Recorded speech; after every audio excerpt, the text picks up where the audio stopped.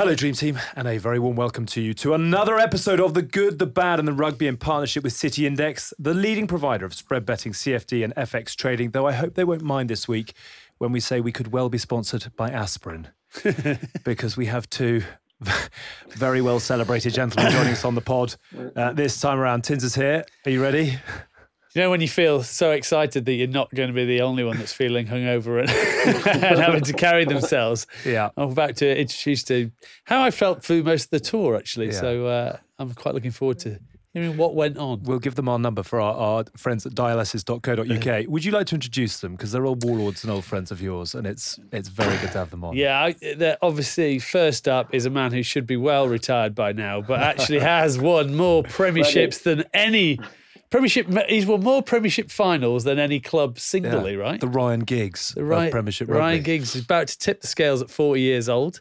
It's our best mate, me old mucker, Richard Wigglesworth. Welcome along. And then the social media sensation, that is, after getting the ball knocked out of his hand against Toulouse in 2018, he's fully redeemed himself.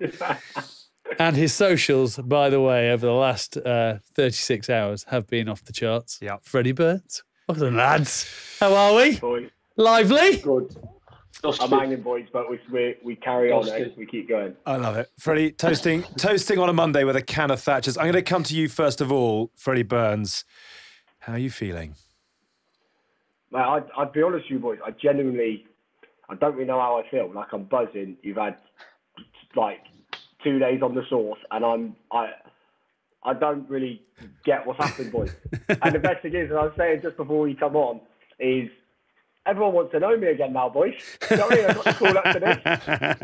The phone's going off, everyone. It won't last. No, it won't, mate. It won't, because I'll do something to fuck it up like I always do. But no, mate, it's been amazing, man, just to do it. And like I said, for me, speaking to the family and having a few beers with the boys yesterday and seeing what it means to them is unbelievable, mate. So I'm on cloud nine. Well, you thoroughly deserve it. Right, as we say in these parts, ride the storms and celebrate those sunshines. And the sun is shining at the moment, Fred. Wiggy, talk me through the fact that the young pup had to take you home at the weekend. Everyone's seen you asleep in a cab. No, he had to drag me in a cab last night. He was dying to go home. So he just all he wanted was chicken nuggets. All he wanted was chicken nuggets. I was running and he couldn't get any. running around McDonald's at 2:30 stealing chicken nuggets because no one would buy me any. The queue was too big. With the greatest respect, Richard, you sound like you've got one of those automated voice boxes that you press to your throat. There's a lot of Go on. Yeah, I'd love to tell you I was shouting in the game, but it was probably just being excited on the beers afterwards. How, as an old man like you, does this one feel? This one felt special because of the team we were playing, how quickly Steve and the players have turned Leicester around. It felt special, but I think they've all been special. But this one was, I don't know. No one had us down to win, did they?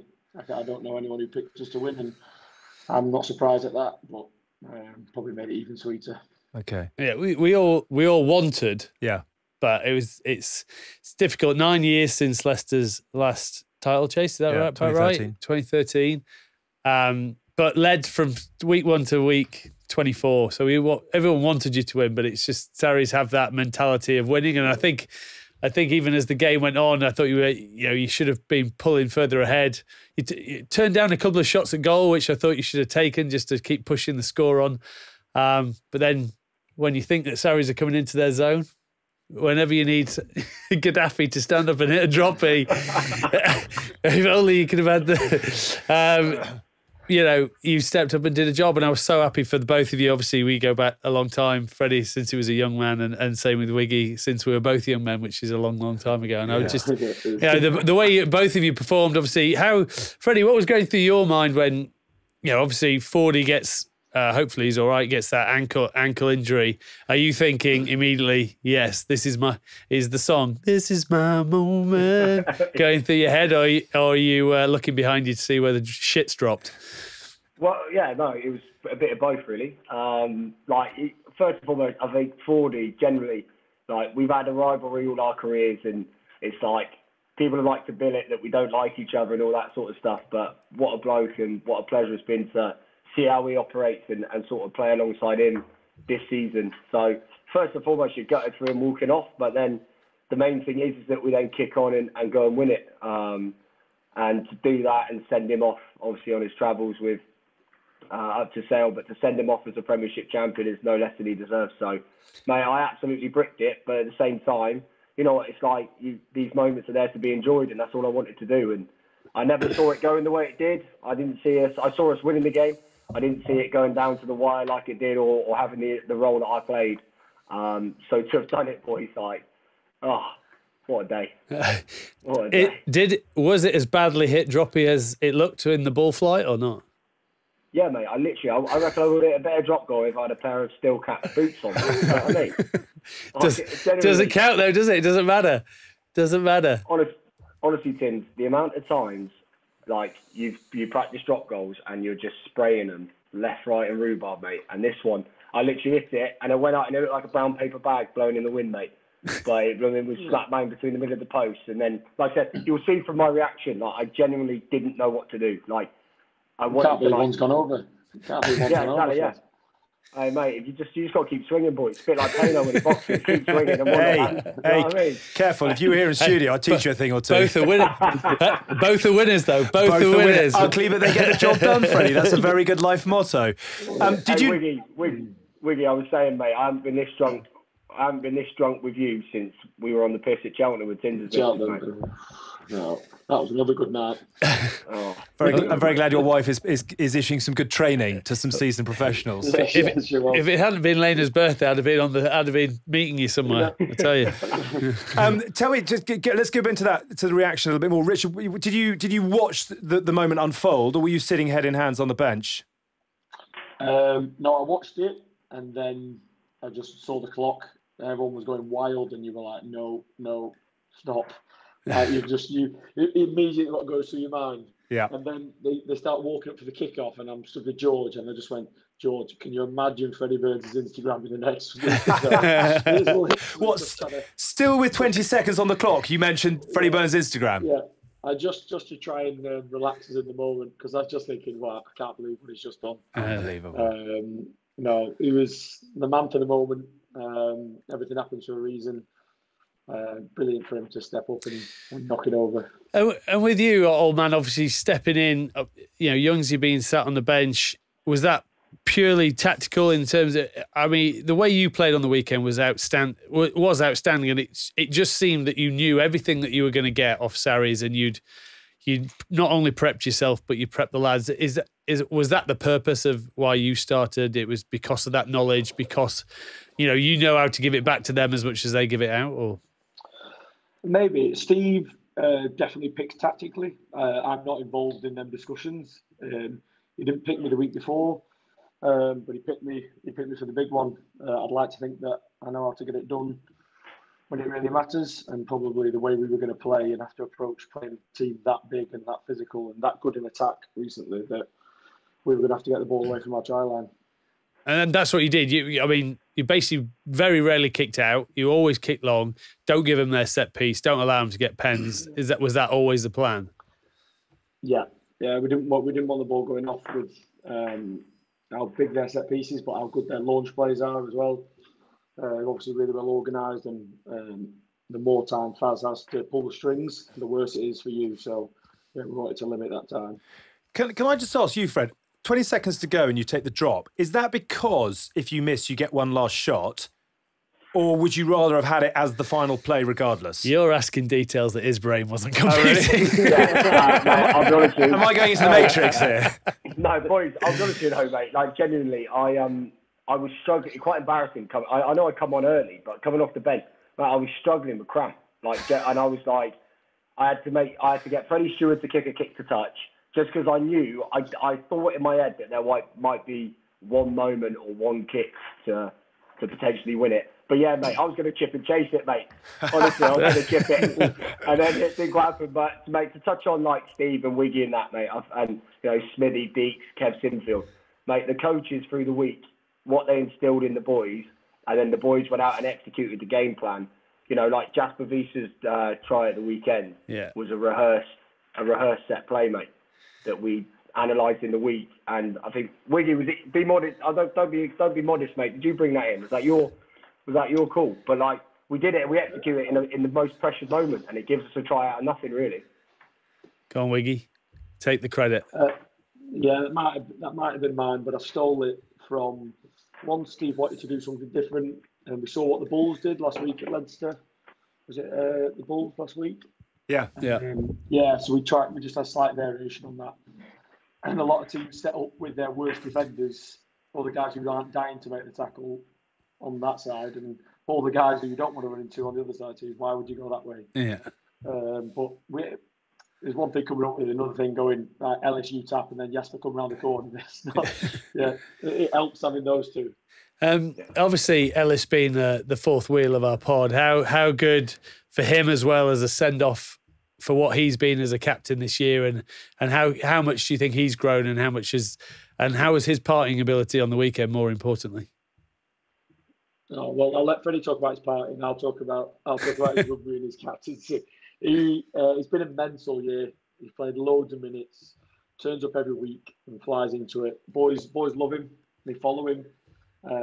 He's got a genuine care for everyone as well, like probably a side that people don't see.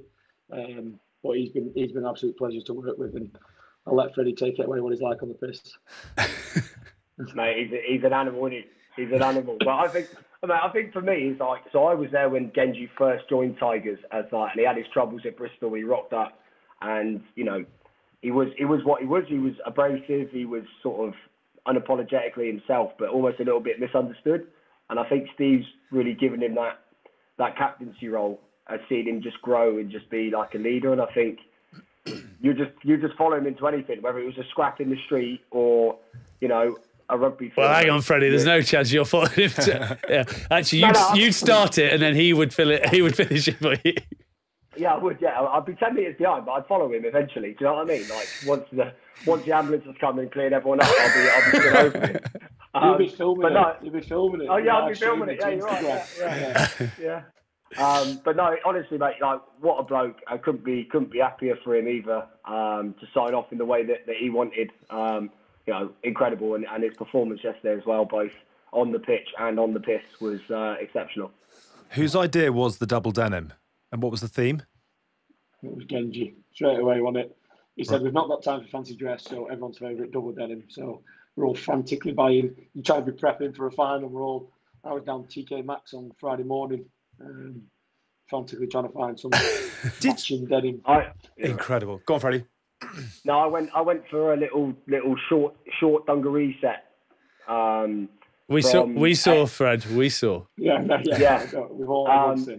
But the best thing is, I woke up and I'd had 2 cold chicken nuggets and about 4 pints of cider for breakfast, and then I was like, right, how am I going to get to Welford Road to meet the lads? So I was like, just get the train in.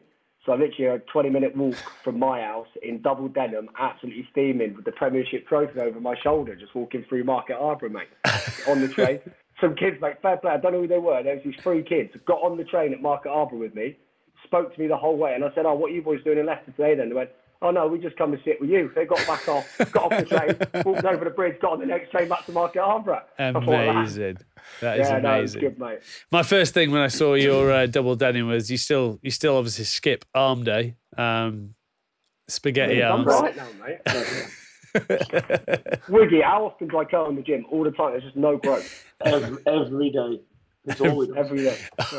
All he does. God loves a trier. Mate, one day. Unfortunately, when you've got a melted candle as a body, you can't do anything about it. You should see him, mate. He comes in with his prep meals now and stuff. He likes to play up. He has his 400-calorie meals when lads are having a refill. He's trying to impress someone anyway.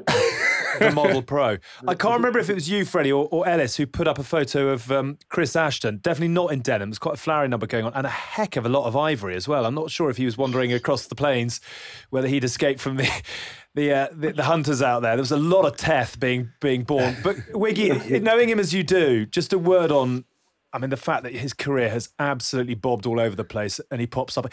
Obviously, he's a back-to-back Premiership winner because he got a medal last year with Quins, didn't he? He's not a back-to-back. Well, he'll tell you. Chris Ashton will tell you he is a back-to-back Premiership winner. He won't claim last one. He won't. I think he got a medal. Were you a bit gutted that little? You thought? Did you think the old combo was coming in with the grubber back on the inside? You're going to be underneath the sticks. He just shinned it. I said he'd have finished that 5 years ago, but no, he could have had a couple. His nose got in the way. Couldn't see the ball when he dropped it. But how's he fitted in, and how's he handled? I suppose the last. Well, obviously 6 months have been brilliant, but the last 18 months of his career. Do you know what? He was really nervous before he turned up about did he want to go through it all again? Because obviously, whatever's happened at the other clubs has happened. And he turned up, I think, on a week's trial for us to have a bit of a look at him and him to have a look at us. I obviously sold him the dream when I rang him and said, look, we need someone cover on the wing. Will you come? And I said, I think you'll love it. Because what Chris is he's a competitor. But what he can't do is, if he doesn't think something's right, he doesn't keep his mouth shut, does he? Doesn't conform.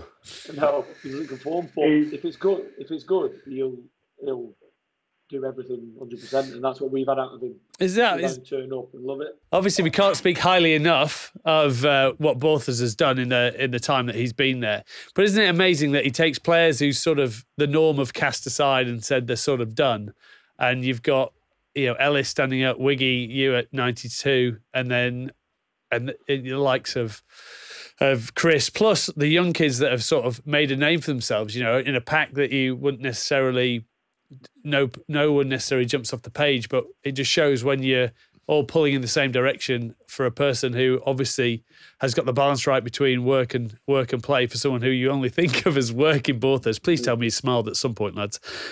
He's happiest you've seen him, mate, as head coach. He likes reveling everyone else's fun. Like you wouldn't have him down as someone who's going to. He's a voyeur. He's a sicko voyeur in the corner, isn't he? Yeah. He loves it. He loves it. He was obviously instrumental in Freddie coming back, and he wanted Freddie because of his right boot and him sticking over drop goals, but he wanted him for his personality as well. Like he gets on with Hask, and he gets on with all these outgoing characters, and I think people probably don't understand that just because he's not this outgoing guy, that he doesn't want people around him. He's head of performance, Aled Walters, is as crazy a man as you'll ever meet, but he loves him. He loves him. Was Baa-Baas asleep on the street somewhere, or did he lead the fun? No, he wouldn't. He didn't come out with us. We had a court session with Baa-Baas. We had to make him eat Mars bars and drink pints of full fat Coke because he won't drink. So I said to Freddie, make sure he just eats Mars bars and drinks Coke and make him fat. Cheer him up with some sugar. Tighten those hamstrings. Freddie, I mean, given what you've been saying, Wiggy, I want to bring this back to you, Freddie. Steve Borthwick said this about you. When Freddie's name came across my desk, I wanted to ring him straight away and just see if he's interested. I got the energy and excitement from him straight away. This guy wants this challenge. He wants to come back here. And I think our fans played an enormous part. It leaked out. The fans were trying to persuade him to join. Phenomenal player and also an incredibly gregarious character. And you want that in your changing room. You want that in your squad. I mean, it's easy to say nice things after you've kicked your team to a Premiership title. But even so, what do those words mean to you? Because on paper, you're fairly different characters. I'm not sure Baa-Baas' Instagram account is quite as rampant as yours is over the last 48 hours. The thing with Steve is and Wiggy hit the nail on the head, is right, just because he's not necessarily that character himself, it doesn't mean he doesn't want to be around it. And actually, mate, some of the laughs we've had in team meetings, group meetings, coming in, hearing about the young lads' horrendous dating stories and all that sort of stuff, mate, he absolutely loves it. So, mate, to have those words means a lot. I just, like I said, I love this club, mate. Two special clubs to me, massively, are Gloucester and Leicester. But when I was here last time, all the sort of unfinished business stuff, all that kind of thing. So to come back and have the shot has been good. Like that said, it's been tough, mate, because, you have to put your ego to one side and realise that, I was like that. I'd be sort of second choice fly half stroke fullback. I would still get plenty of time. And then arguably two of our most consistent performers all year have been the fly half and the bloody fullback. So you end up on the bench, sort of not playing. And then Freddie doesn't get called up for England and you're like, oh, class, here we go. Do you know what I mean? I'm playing whatever. But then, you keep your head down, you keep working hard, you try to bring good energy to the group and you get your rewards. So it's been a funny old year, but to win it yesterday, Saturday, I don't even know what day it is, mate, but to win it and just see the smile on the face of the boys and have that moment in the change room was world class. It's an interesting one, that the fact that people always want their minutes and they always want that, but Freddie would never ever swap the last 2 weeks of his life, coming on early last week and then coming on early this, 27 minutes on Saturday for a season where he played every game. Yeah. It's just, you've got to ride those, as you say, you've got to ride those high times, ride those storms, and then if you can ride it well enough, there'll be sunshine at the end of it. Well done, Frederick. I think that's the thing, cheers, but I think it's the thing as well, mate. When I was in Japan,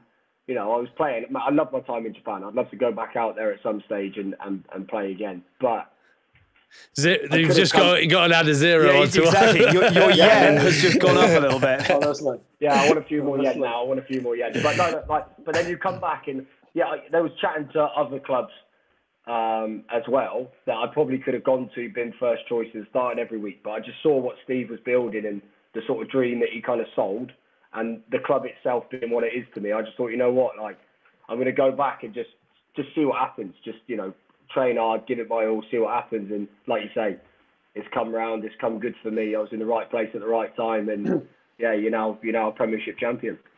Come a long way from that session at DMU earlier on in the year, haven't you? Oh God, my head was fully gone, boys. Go on, gone. Let us in. I went to Nashville on the week off, didn't I? I went to we had the bye week. I went to Nashville on the piss for a week. I saw that. You were line dancing, weren't you? We all felt like we were there. Right. Well. Literally, I took the whole of my Instagram following to Nashville with me, mate. Right. Anyway, I come back 2 days after coming back. I test positive for COVID. Right. So I missed Bordeaux away and Quins at home. I come back. I train for a couple of days. I get the start against Connaught at home, and honestly, I was terrible. I literally tried like a banana kick, put it straight out on the full. I was just all over the shop, right? I was absolutely terrible. And then Steve dropped me for the Bristol game on Boxing Day. And basically he just said to me, he goes, "Oh mate, you fucked up going to Nashville. Like, you shouldn't have gone, got COVID, whatever." So I was fuming, mate, like properly fuming.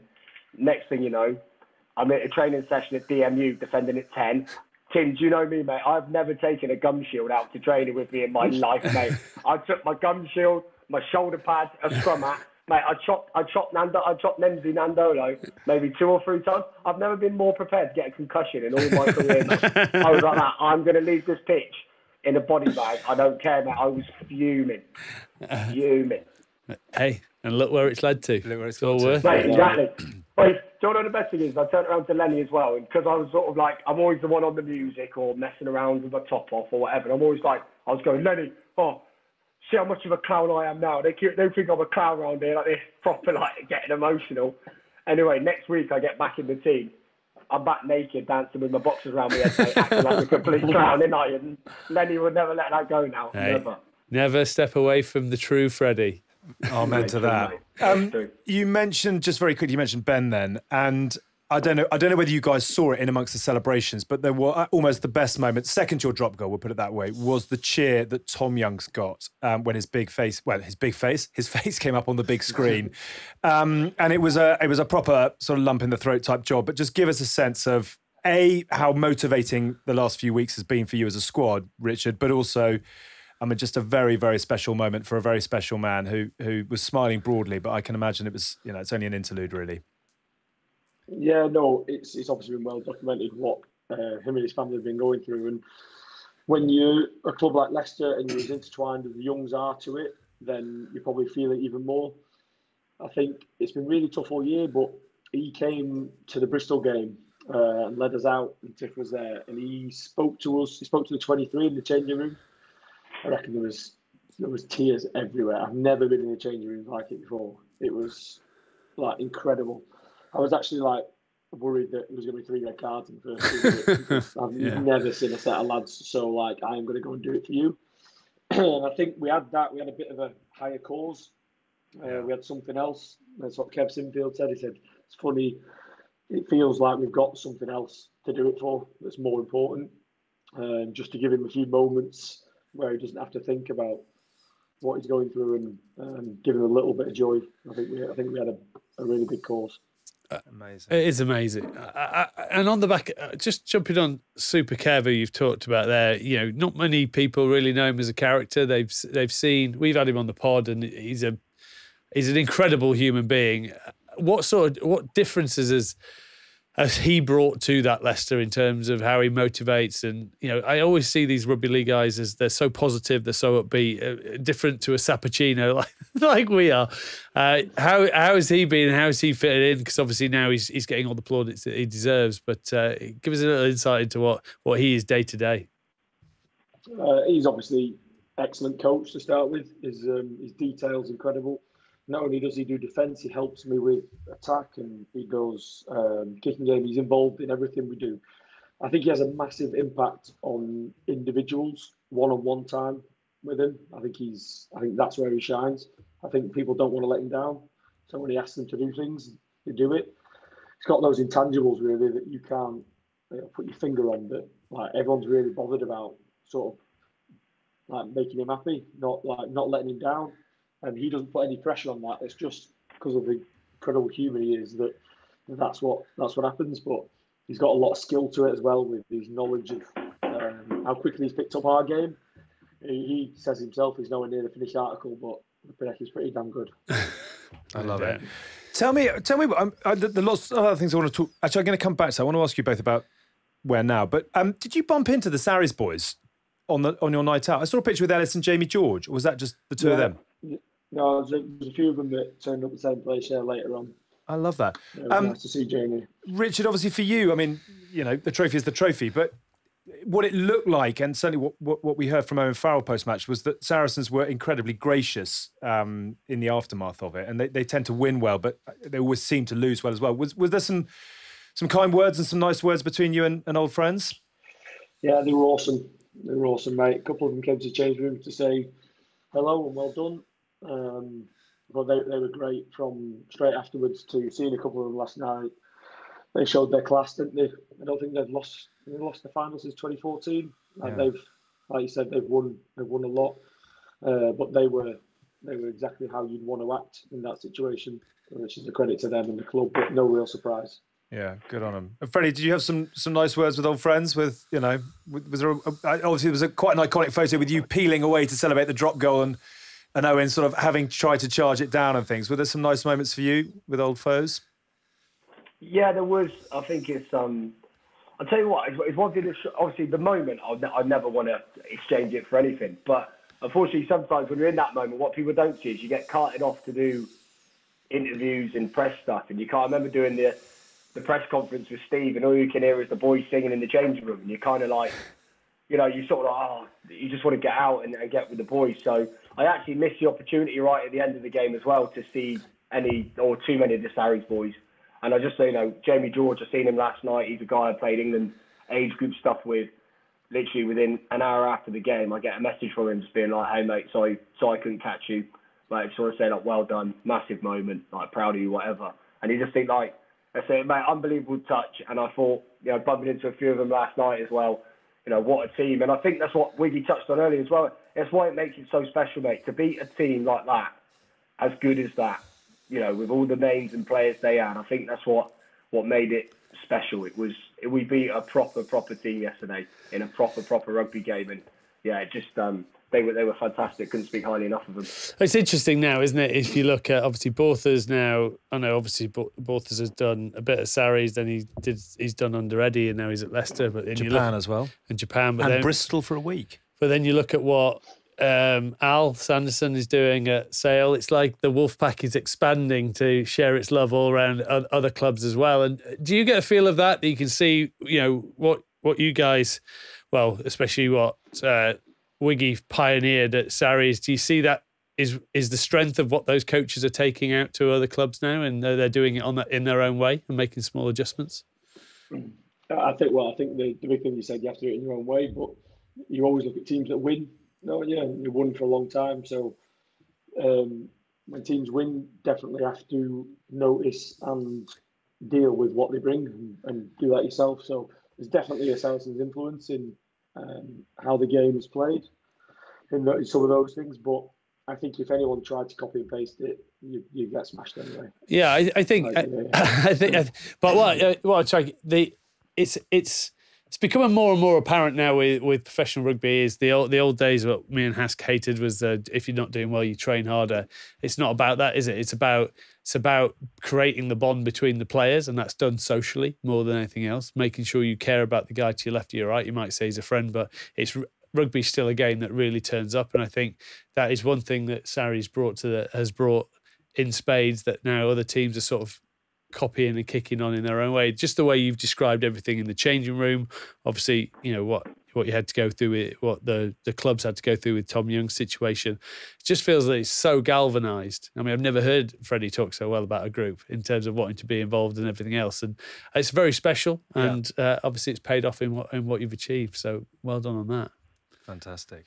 Thank you, mate. What's next? How much longer do the celebrations go on for? When do you book in for dialysis? One more day. One more day. When are you getting your budgies and going on holiday? Oh, well, mate, like I said, I'm a spoken for man now, mate. So I've had my 2 days celebrating with the boys. I've said we're going to go out. It means he can put the budgies on now because he doesn't have to worry about pulling. So I said, mate, honestly, mate, I'm gonna move in. Mate, I can eat what I want now, mate. I look like Goody, mate. That's what I do when I go away. Better hair. Yeah, but hopefully, yeah. But no, mate, I've not booked anything because I'll tell you what as well. It's that funny thing. It's the same with the social yesterday. It comes to like Thursday, Friday, and you're packing like double denim, and you're arranging this social, but you're also going tomorrow. Say it's Friday, you go tomorrow. We're either going to be on cloud 9 or probably, absolutely devastated and not wanting to go out. So it was the weirdest thing, and it's the same with holidays. That mate, I just didn't want to think about it. I had to be so selfish the last sort of week, 2 weeks, just to be like, look, I want to focus to get this job done, and now it's done. Mate, I'm jetting off somewhere. I don't know where yet, but we'll decide where. And I'm going to just drink my body weight in wine, mate, and beer, and I'll worry about that on July 18th, I think. He knows what's coming. He's waiting for the socials to kick in and someone offer him a free holiday, and he'll pimp the crap out of that too. You are available for a freebie. Yeah. Wiggy, what are you doing? When have you got to get the Filofax back out and start planning as opposed to relaxing? Probably pretty sharpish. Kids are in school, so I cannot take them out unless I get a fine, which I'm considering doing the way I feel right now. You're northern. You're never going to take them out and pay the fine. Exactly. No, probably right, mate. Probably right. And what about you and Play? Are you going to go on? Are we doing another year and another year and another year? You have to Shawsy's mantle. What's Shawsy? I don't know what Shawsy mantle. I think Shawsy was about 52 when he wrapped up, so you got a way to go. Yeah, no, I'm going to play. I'm going to play next year. All my mates have all now finished because I'm an old man and they were even older, and they've all said, "Play as long as you can. It's the best thing you'll ever do." So while I feel I can contribute, that was always the aim. So while I feel good, I will play. Are you conflicted as obviously, the man who started at 9 and therefore celebrates as a player, but also has an overview and, is plotting the match-winning tries and is going to be hiring and firing in the not too distant future? Is that a confliction, or are you pretty comfortable with both hats? It was definitely talked about at the start of the season. It wouldn't have worked if the lads hadn't been first class with it. So Steve said it out. If it hadn't have worked, I would have retired on the spot. It would have been, I know my priority is coaching and helping the other players. But if I could contribute on the field as well, I was going to do that. So that was the discussion. He said it out pretty plainly for the lads, but they've been awesome. Judging by the vocal cords, you do still know how to celebrate. What's left of them anyway. And Freddie, to come to you, and I don't want to go sort of too deep, but to look at your journey and your career and, the unbelievable talent that you showed at Gloucester and, the highs and the lows and debut off the bench against the All Blacks and then, a bit of time in purgatory and drop ball over the trial line for Bath. Actually, I was thinking the other day about the fact we were talking, you went through Bells as well, didn't you, at one stage, which was, you've just had it all in a career that has taken you all around the world. And yet here you are, whacking over a drop goal with 20 seconds to go. When will the moment drop? Are we talking movies now? I think we're almost into movies territory, aren't we? Honestly, mate. Honestly, boys, I need to write a book or something. But I'll tell you what, the worst bit is Benabano's next documentary. Yeah. The Instagrammer who kicked drop goals as opposed to the player off who had an account. Honestly, do you know what the worst bit is? Even before I had the Bell's palsy, and even now it goes funny, mate. You see me celebrating, like the face goes lopsided, mate. The eye closes up, like. You know, people ask me what's the best feature on my face. I say the fact I can't fucking see it. It's probably the best thing. But no, lads, like it's been like the thing is, it's been a hell of a journey, and I know you get the old cliche and stuff like that, but to have that moment yesterday, not just for me, mate. As soon as the whistle went, actually, I celebrated with the boys. I ran straight into the crowd and saw my mum, my dad, my brothers, gave them a kiss, a cuddle, you know, all that. Those people that have been there through like the shittest times, like the real terrible times, are just sitting there, like. I said to my old man, like, there's times where genuinely I was at Bath and I called him up and I was like, I think I'm done. Like, I don't want to play the game anymore. I just like, I'll go and do something else. And then you stick to it and you get that moment. So, mate, honestly, I've had it all, Bell's palsy. I was ugly before that, but that actually gave me an excuse now. That's the best thing. Still got the best hair in the league. But I mean, genuinely, I mean, do you feel like it's you can't say it's all been worth it, but I want to know how much a moment like this means, given all the crap that you've been through? Mate, honestly, everything. Like, I was almost in tears at the end of the semi-final when we beat Saints, just to think that, right, I got a shot now to, like, do something special. But in my wildest dreams, to have that moment on Saturday, and even now, mate, I sit there and I just start laughing, because I'm like, does that actually happen? But yeah, mate, to have done it is great. And I think for me, the most important thing, just to do it with great blokes. Like, Jenny, I know a lot of people say it, but that team that we've got, both the coaching staff and the playing staff, is special, mate. We've got something that, you know, I love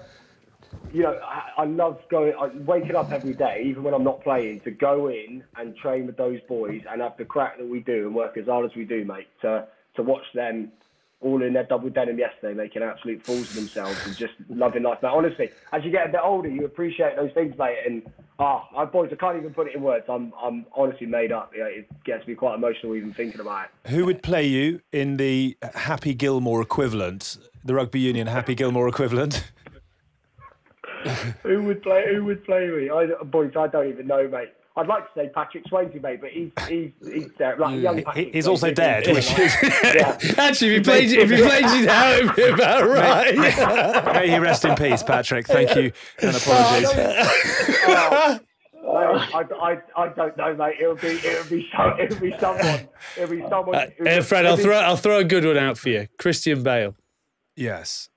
Yeah, no I was.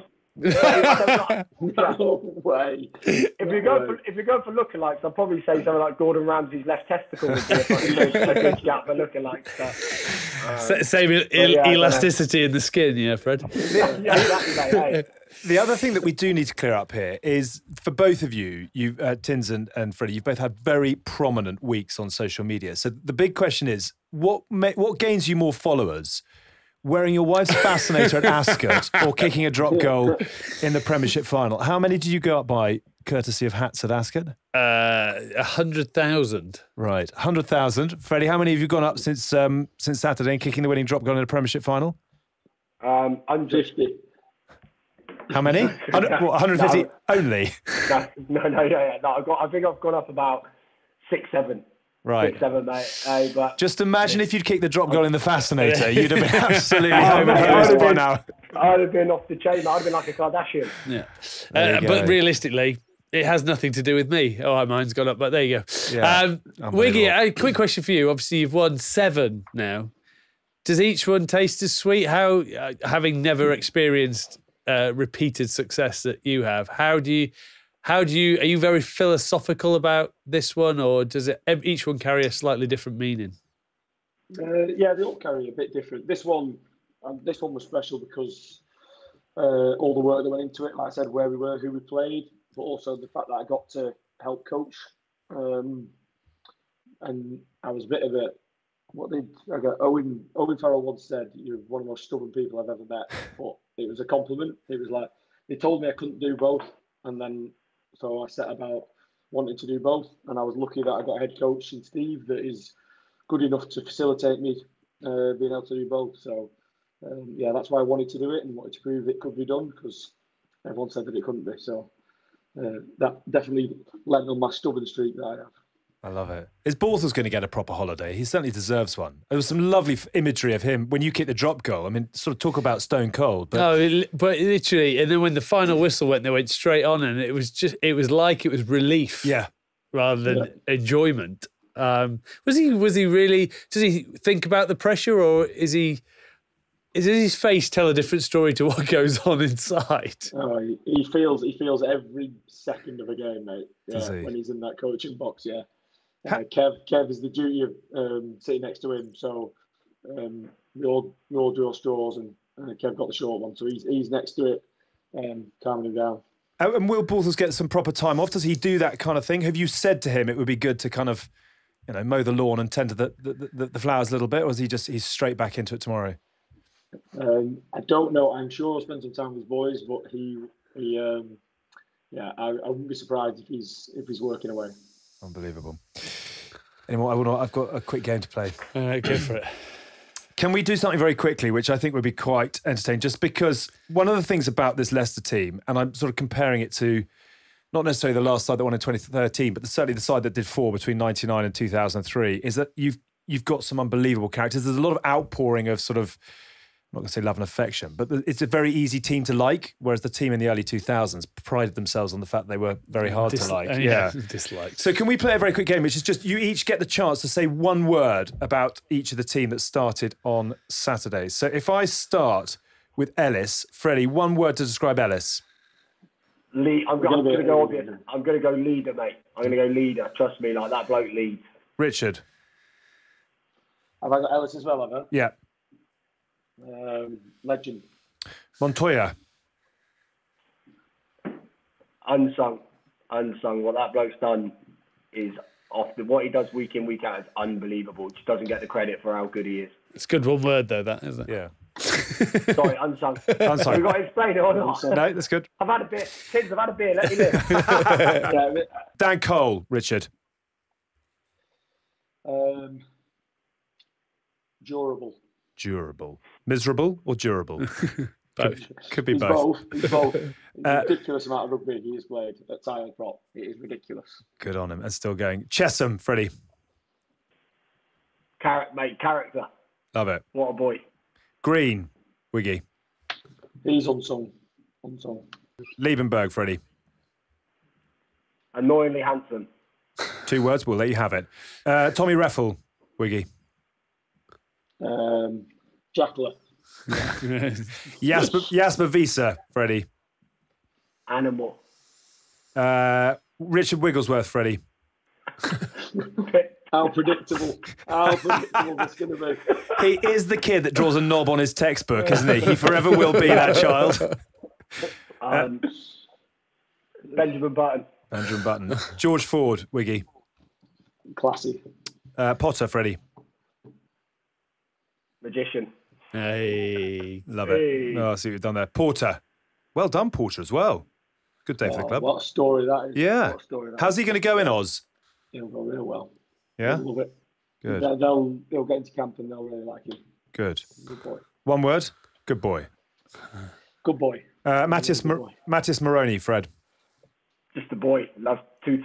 Just nothing but love. All right. You get Ashton, Wiggy, and I defy you to not use the same word that Fred used earlier. This is a real test of how far you've come as a coach, as to whether you can resist the opportunity. No, I am. It's, with every 5 of my being, prolific. Prolific. Well done. And Freddie Stewart, Fred. King of the skies. I know it's not one word, but that's what he is, mate. King Unbelievable. of the skies. All right. I tell you what, you can finish off, Wig, with Freddie Burns. Alcoholic. Instagrammer. Yeah. Influencer. One word to describe Freddie Burns. I don't know if that word's invented. Right. I don't know if it's in the English language.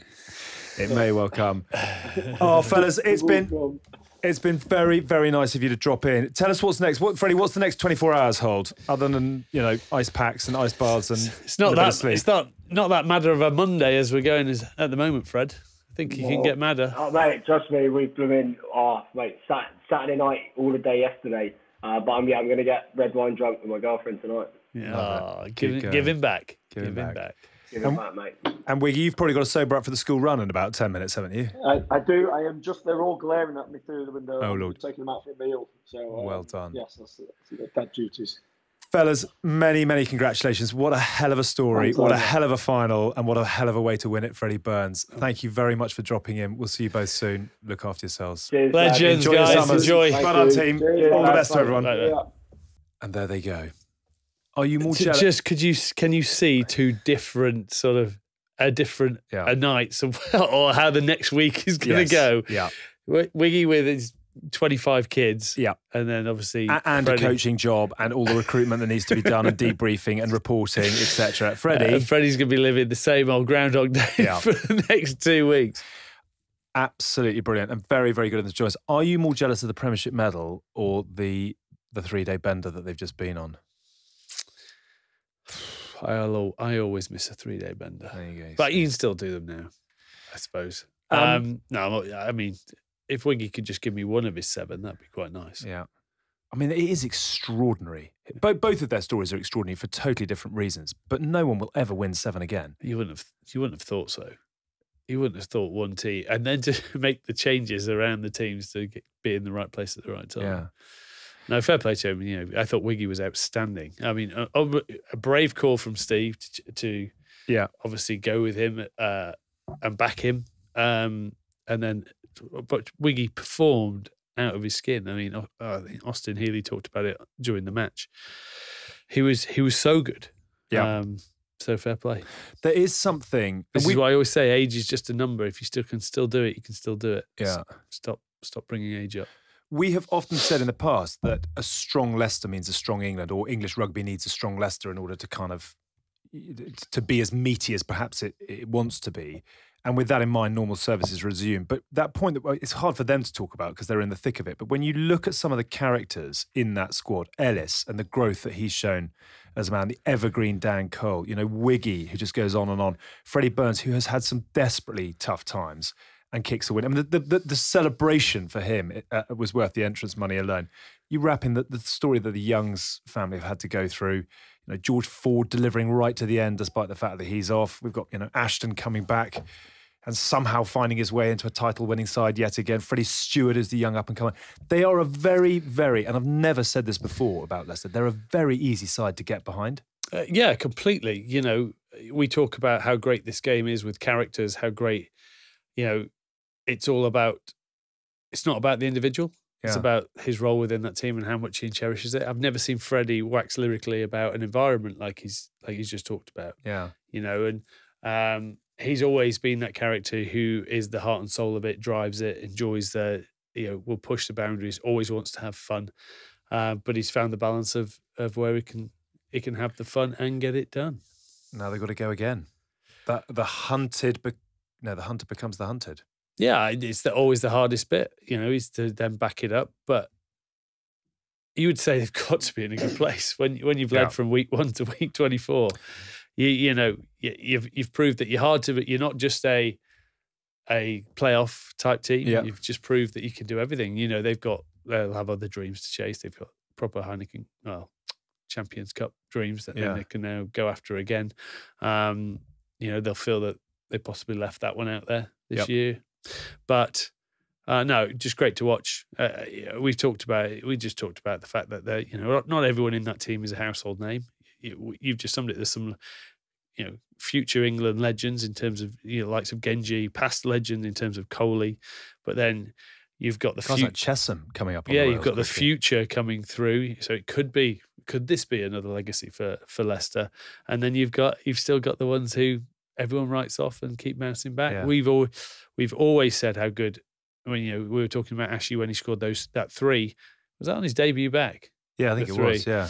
And he's just the best support line runner in World Rugby. I'm going to throw it out there. It's ridiculous to throw it out there, but I still reckon he'd be one of the best support runners in World Rugby right now. And he's got an engine and he can do it and he's got the experience. And, if you can get people, it just proves that it's more about mindset.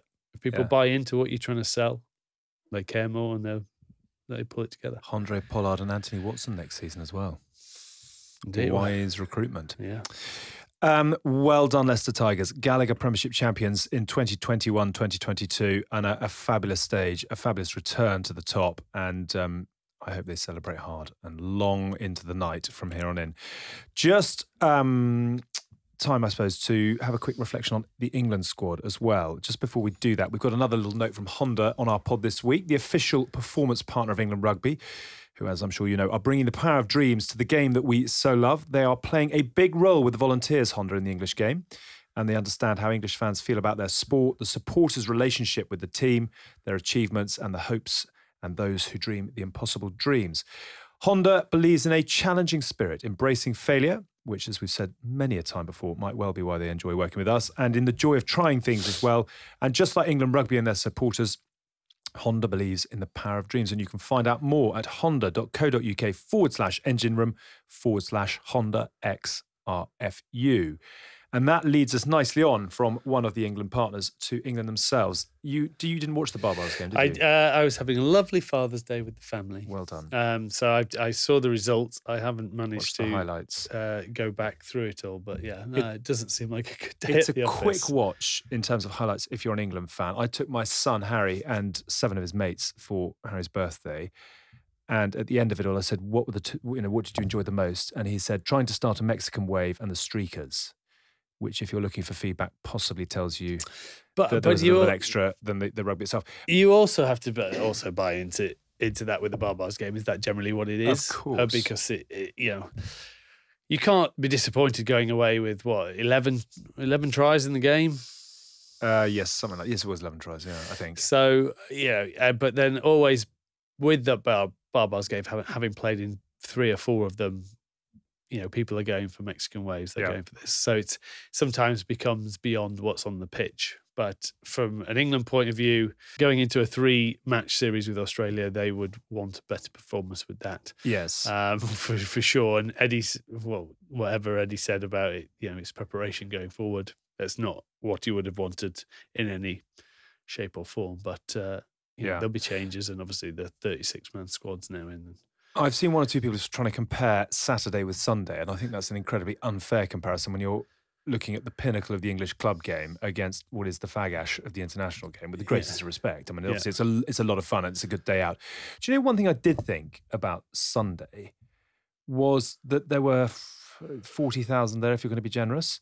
I don't know why they don't open up the top tier and give those tickets away. Like they did at Trent Bridge for the 5th and final day.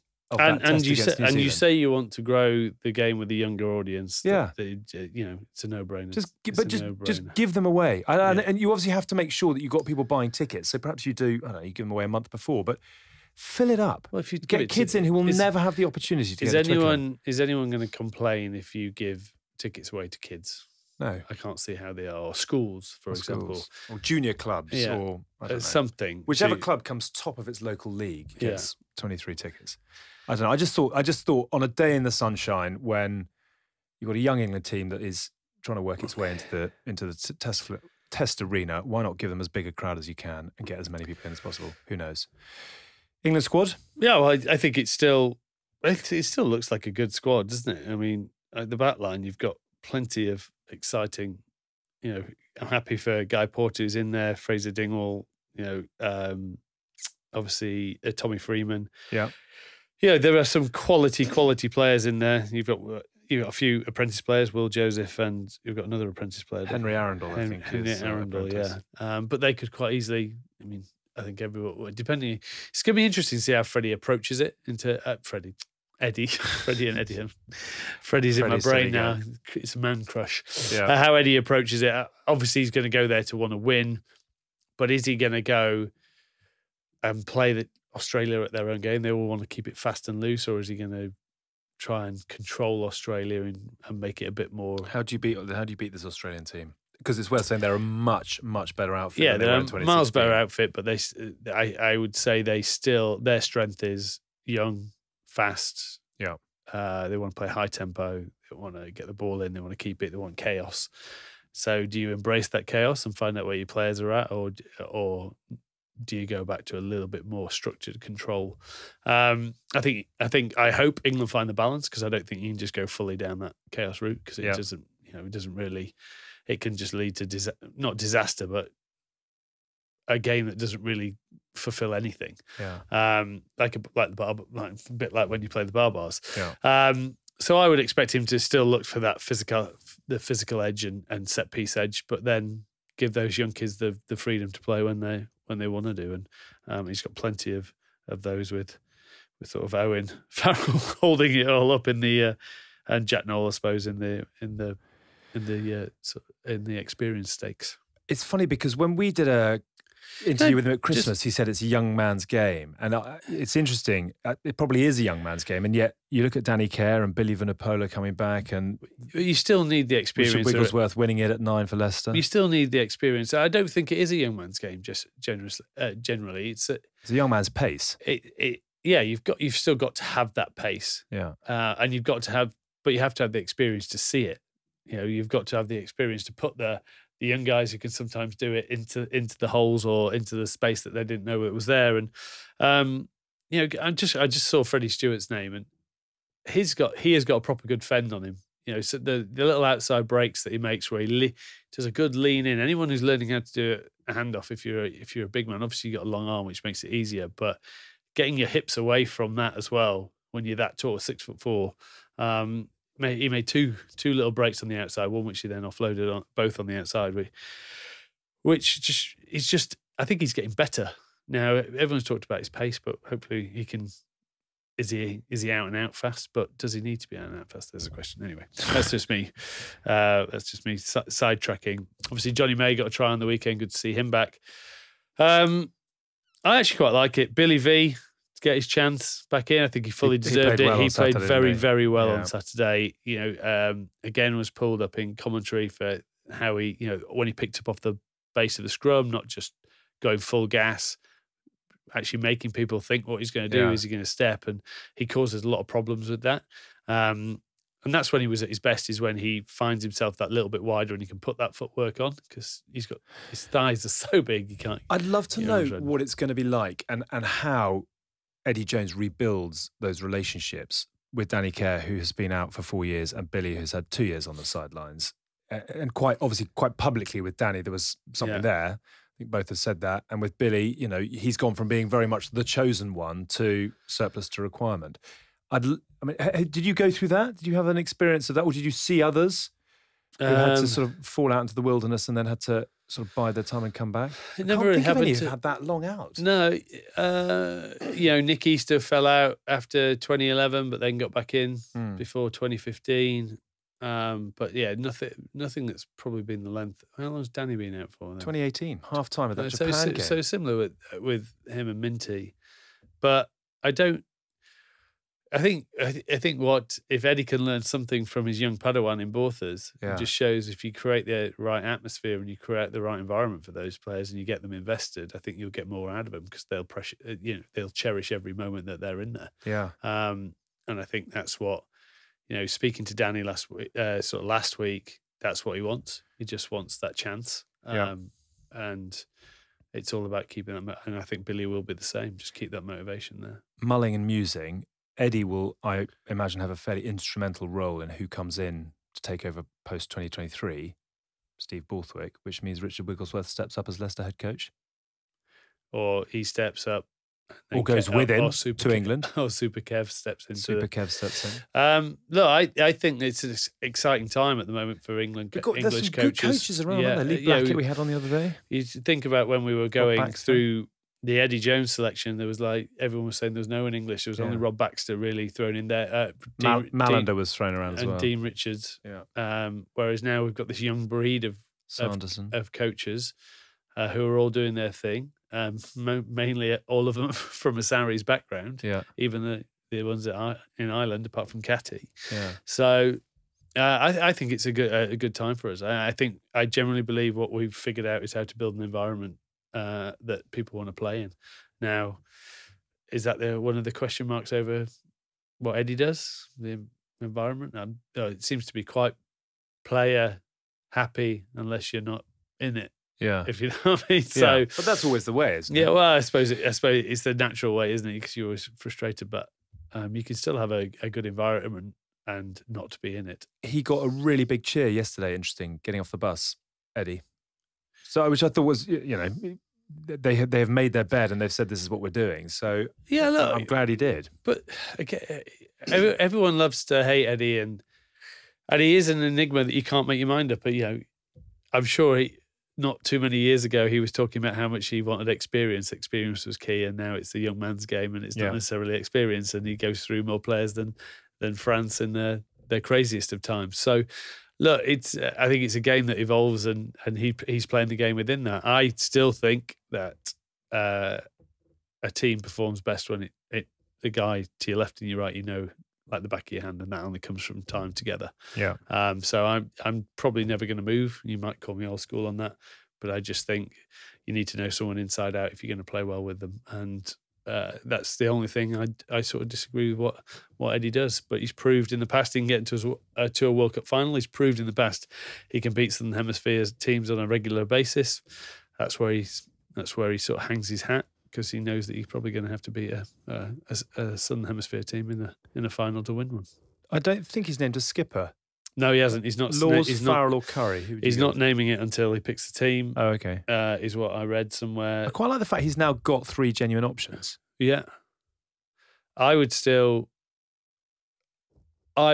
think the happy medium between both Farrell and Laws and Curry. See, you want? I did well in the autumn. Yeah, I really like. I actually think I would stick with Courtney. But it's then how you're going to play, and where does Courtney fit within that? If you go, if you went through it now and picked a team, do you want to pick a quick team for the first test? Ellis Genge, Luke Cowan-Dickey. Well, then you've got Ellis as a captain potential, couldn't you? So Ellis, Luke Cowan-Dickey, and then you're going to end up with Joe Hayes. Are you? I'm just doing. Will Stewart will probably start because Sinclair's staying behind. Then you got Marrow. And Laws, would you go Marrow and Johnny Hill? Would you go Marrow, Charlie Ewells? Marrow and Johnny Hill. And Ezequie's played pretty well in the last 2 weeks. Yeah. I think they'd probably go back to Johnny Hill. If we talk about how they would want to dominate, they'll want a bit of size around there. Johnny gives you that. Back row, it'll be interesting to see what they do with the back row. So you've got Underhill, Billy, Curry. If you want to, you can have Curry at 7, Jack Willis at 6. I think Billy will probably start at 8. He's the only out now 8. If you haven't got Courtney in the second row, you have to have Courtney at 6. Okay, Courtney at 6. Billy at 8. Billy at 8, and then Curry at 7. Yeah, okay. Curry 9.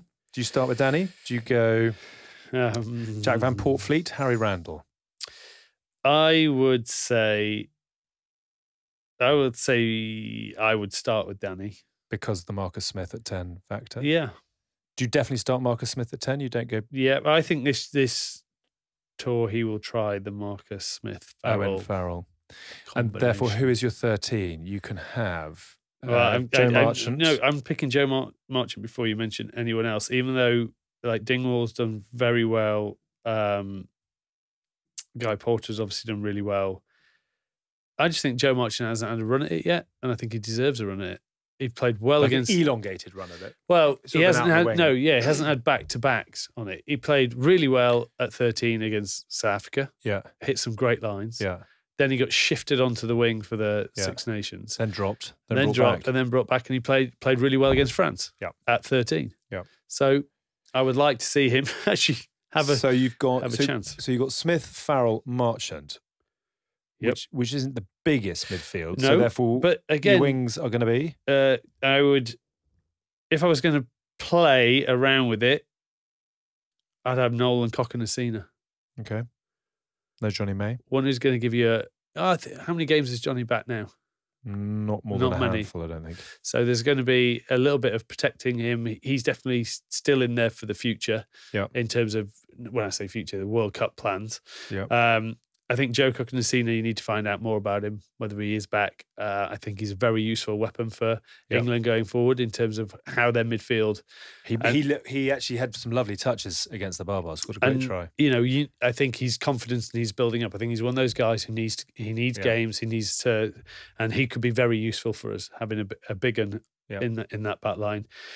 And to back that up, with that that sort of 10, 12, 13 excess, you need someone who's going to do the dirty work, and that's Jack Noel all day long. But I mean, you could. He came on at 13 yesterday, actually, in the Baa-Baas. But again, he can do whatever because he just wants to turn up and get the ball in his hand. He's what I would call a utility black, who you stick him anywhere, he's going to do whatever he needs to do to get his hands on the ball. Yep. So it's not necessarily someone staying in their own position. And then Freddie Stewart at 15. Still got Freddie Stewart at 15, yeah. You're not tempted to throw in Henry Arundel and just say, not at the moment. Go. No, not at the moment, because I think you're still trying to build that. You've still got to build the confidence of dispatching these teams. So I would go whatever you perceive as your best 15 in their position for this first test, and then you play off the back of that, and then change one or two maybe between tests. But if you want to see what other people can do, and then if you've won two, you can trial. Don't make wholesale changes for the third, but trial a couple of others, and then play around with it. How are they going to get on? Look, they've got a squad. They've got to go there to win. I think a series win in Australia should never be sniffed at. I never really got to play 3 tests. It was always 2. So so this is being able to go and play for a series win is great. A three match series. Go and take it. Confidence that can be built with a World Cup round next year. I know it's still a long time out, but having their confidence of winning those games puts you in a better spot whenever you go to a World Cup. As long as you've got the same players, otherwise it means nothing. But go take them on. I think they've got a good enough squad there to go and take them on physically and cause them a lot of problems, take them out of their comfort zone. But also they've got some proper flyers in there as well. Going to be a lot of fun. Certainly is not going to be boring. It never is. Well done, Tinds. That is it from us for this week, save for saying that The Good, the Scaz and the Rugby is out now. Fee Pocock, the former England winger, has dropped in for a chat with Elmer Scaz and Mo for an absolutely fascinating discussion about dealing with injury and training in the women's game. Fee's remarkable England career was plagued by a broken knee, PTSD and an ACL injury. So now she makes space for female athletes to learn about strength and conditioning and mental health through her coaching and PT business. One of the greats of the sort of rise of English rugby. And in fact, there's an unbelievable tackle. I think it was from the World Cup semi-final in 2010 that I think Fee Pocock was on the end of, actually. It did well to get up from that one. That is out now, available wherever you get your podcasts and on our YouTube channels. Have a little listen to The Good, the Scaz and the Rugby. Well done, the Lord. Nice to see you. Anything exciting this week in the diary? No, there's a few charity things on this week. I think Cherry Pickers for playing for the Cherry Pickers on the weekend again? At Long 11s. Is that for Dave Sims? Dave Sims, yeah. And Crisp, Mike Crisp. Okay. So yeah, I think there's quite a few trundling out down at Long 11s. Good. Look after yourself. Playing football on the Sunday if I can still walk from the Saturday. Stop it. For who? That's Rugby for Heroes. We're Battle of the Balls. Right. So yeah, we're playing a ex-rugby team playing a ex-professional football team. Sounds fair, and what it? Position are you playing? Left, right, out? Yeah. Last time I played, pretty much that was it. I was just doing up and down the pitch. Yeah, I like that. I'm open, coach. I'm open. I'm ready. No, you're not. No. Sit back down. Yeah. Good luck. I'll score us a screamer. Is someone videoing that? The only screamer I'll score will go about 150 yards over the bar, I think. Touchdown. I'm sure someone will be videoing. I'll show you some great movement as I'm getting into spaces, but no one will find me. Right. Good on you. That is it for this week's show. We are The Good, the Bad and the Rugby. Thank you to our partners at City Index. We are a Folding Pocket production. Well done to Ant D'Angelo, who's produced us this week. Never an easy job. Look after yourselves. We'll see you in 7 days' time. Bye for now.